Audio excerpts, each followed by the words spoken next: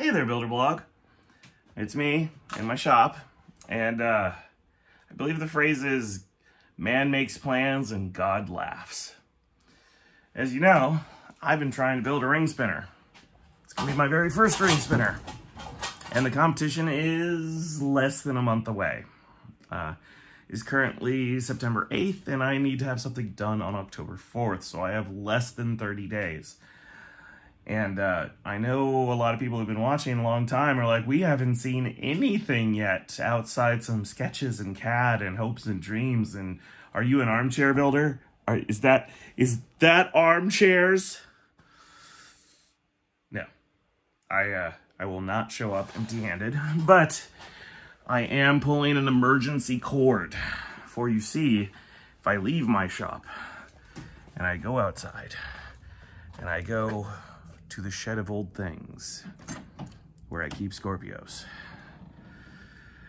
inside here is a dreaded box.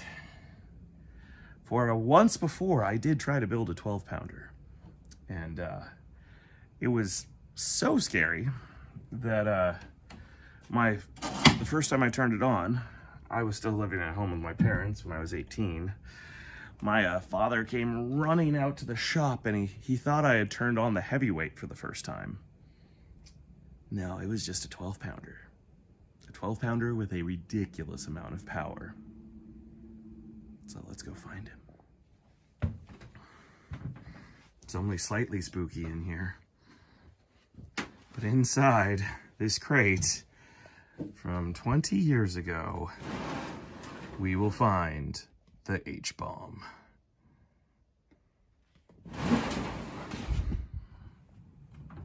So for those of you who do not know, H-bomb, well, 5 of my RoboGame gold medals, let's see, they're right up there, 5 of them, are all thanks to a drum robot called the Bomb.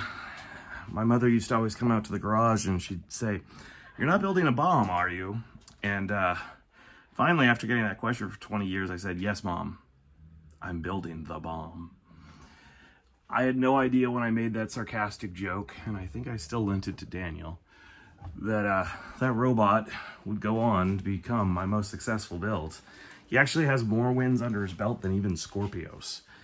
And, you know, Skorpios has a few trophies behind him. But what made the bomb so special, it was a direct mounted axis motor. I think I was one of the first or second people to do it. I was definitely the first person to do a dead shaft with it. This is the old live shaft version.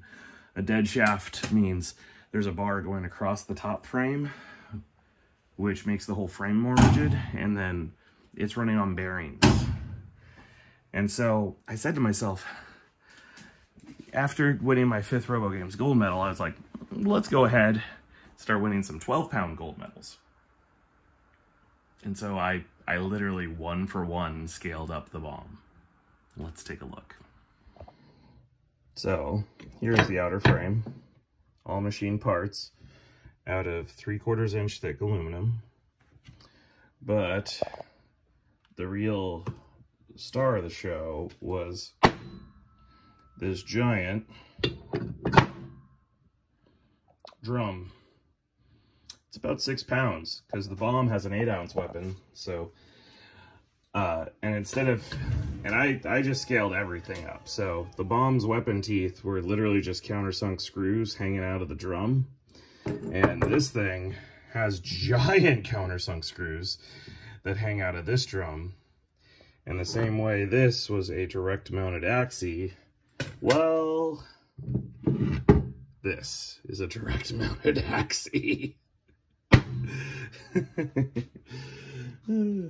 So my old bomb was always a 2-wheel drive, and that's what this was originally intended as. As a matter of fact, I still have its original motors and wheels here. We're not going to use these. These are a little out of date. But since I am going to be taking some time to update this, we have the 2 wheel sizes. We also have our lovely box from Repeat Robotics. with these beauties. After getting the motors in hands, I definitely like the Magnums. So, this is literally going to fit right there and right here. And with the weight I'm saving by switching to brushless, and let me grab our 2 Lego wheels. I'm actually going to try putting the large diameter Lego wheel here on the back and then doing a belt up to the front. So this is the plan. Now luckily, battery technology has taken a giant leap forward since I first made this robot, and there's going to be plenty of extra room in here. I can run a much smaller battery that's lighter, and then I can run these two, which are lighter than this big thing, and I can use that weight to put a timing belt here. So Manta borrowed a lot from the bomb. When Nick was coming up, him and his dad actually asked if they could take close-up photos of my robot and make a copy, and I said yes, and that became Tsunami. And Tsunami got real good, started winning a lot of awards, and then he scaled that up to make Manta. And so, since he originally borrowed from me, I'm going to borrow from him. And I'm going to go 4-wheel and try to kind of copy what he's doing on the outside of Manta for the drive system. So, I don't have enough time left anymore to do machined parts, but luckily all the machined parts for this robot are done. But I do have enough time to send some stuff out for water jetting. So we're going to make some titanium side plates that will hold the 2 shafts. And then hopefully also make some forks off that. And then we'll do some TPU shock for each side. And mainly, basically the body's done. We're going to put that in. We're going to 3D print some stuff to hold all the components in place. And now, I did lose my original weapon motor, but fortunately, through the magic of eBay, I was able to get a new one. So we're going to open this up and make sure the magnets still match, because it has been 20 years, and we should be able to wire this thing right now. So that's my crazy plan. I know, you're like, you keep changing plans, Zach. I have no idea which one you're really going with. Maybe I'm just doing this to keep the competition guessing. Am I horizontal? Am I a ring spinner? Is it a giant bomb? You don't know.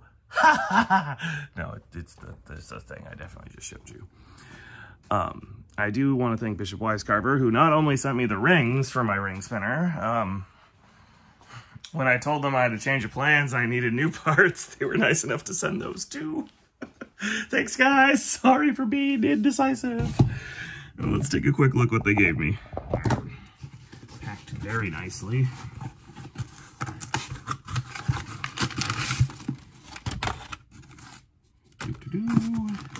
Aha! And may I present my little tiny tensioners.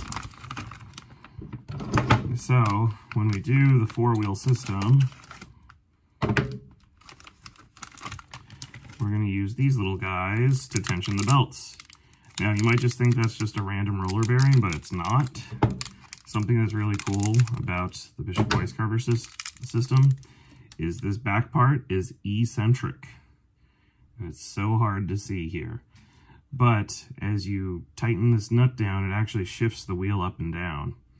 And unlike in a lot of combat robots, if you try to put a tensioning system where you just have a slot so you can pull the wheel up and down, when you take a hard hit, the thing just slides up to the slot until you hit one end. Since this is eccentric, I'll be able to adjust it up and down and then just tighten it in place, and it's already up against a hard stop. So thank you guys. And they do something called swaging. So that's why there's not even a bolt up here. So we have the little ones for in the drive, and these bigger ones we're also going to use for when the robot gets flipped upside down.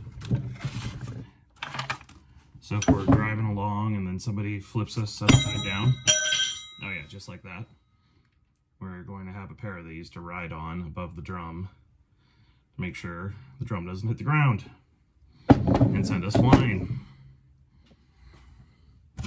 All right, I've got my Repeat Robotics box here, and since I'm opening up gifts from sponsors, we have our 80 amp drive ESC. I really appreciate the label. I totally would have mixed that up.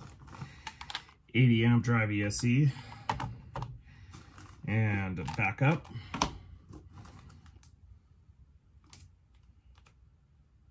Not sure. Glad it's included. And another 80 amp backup. Another backup, because, you know, I plan on frying this stuff.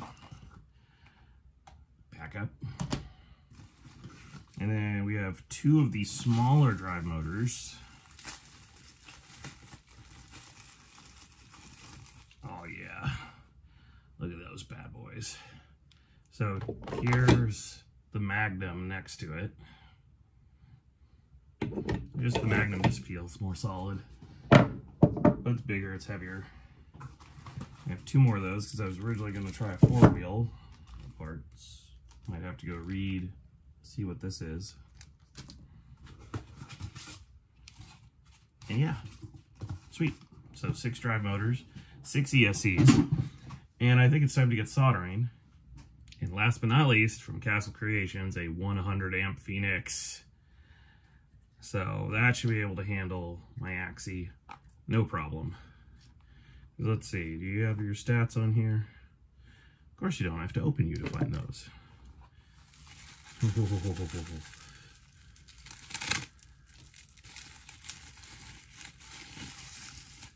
And there she is. Big bad outrunner. That looks rightish. Oh.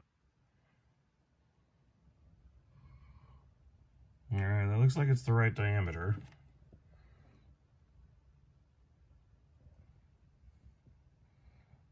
And it looks about the right length. Fortunately, this robot is so old, and I cannot see the inside of that ring. I had to kind of measure and back figure out which motor I got. It looks like it's that one. So wish me luck. Okay, ladies and gentlemen. I got my radio on.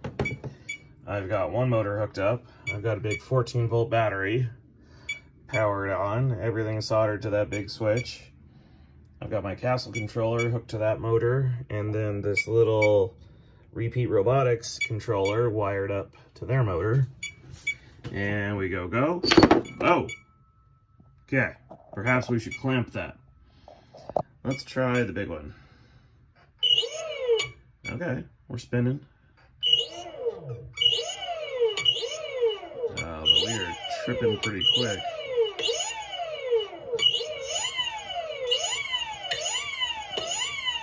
We are not getting up to 100. I'm guessing we are hitting the 100 amp current flow on this pretty quickly, and I need to go to a bigger ESC. Okay, let's see. Let's clamp this other one down. So now we got the Repeat Robotics motor, the Magnum all hooked. Now we have the Magnum all hooked up.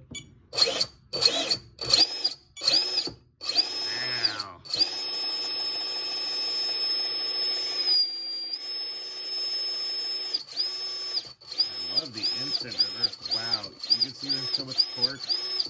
It's moving the entire vise.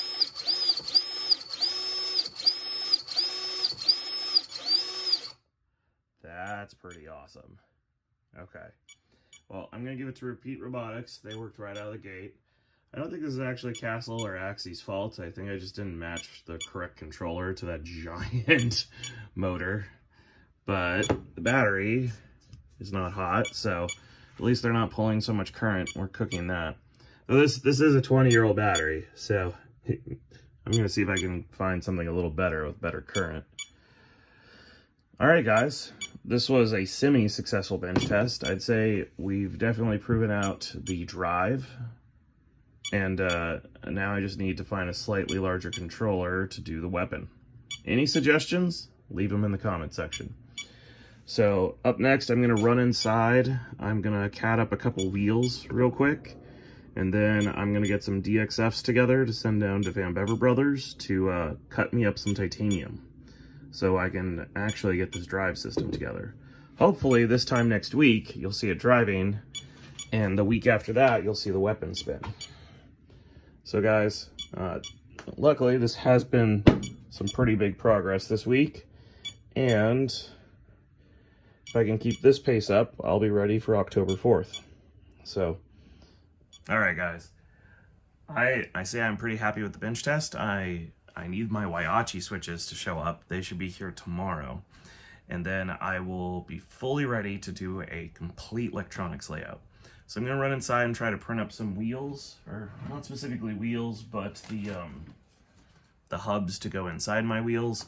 So when I do have my electronics all finished and wired, I can go do a drive test. Anyway. Please like and subscribe. Come back next week for the drive test, and wish me luck. And if you, I think I'm going to take one of my subscribers' suggestions, and we're going to call this robot the Wise Carver. So, I hope you guys are enjoying it, and I will see you next week. As you guys can see, I have all the amiibos, including the very rare Black Cat amiibo. It's very lifelike. Bye-byes. Hi, bye-byes. Bye-byes. Say hi to the builder blog. Go away, flesh creature. Oh, he wouldn't be that mean.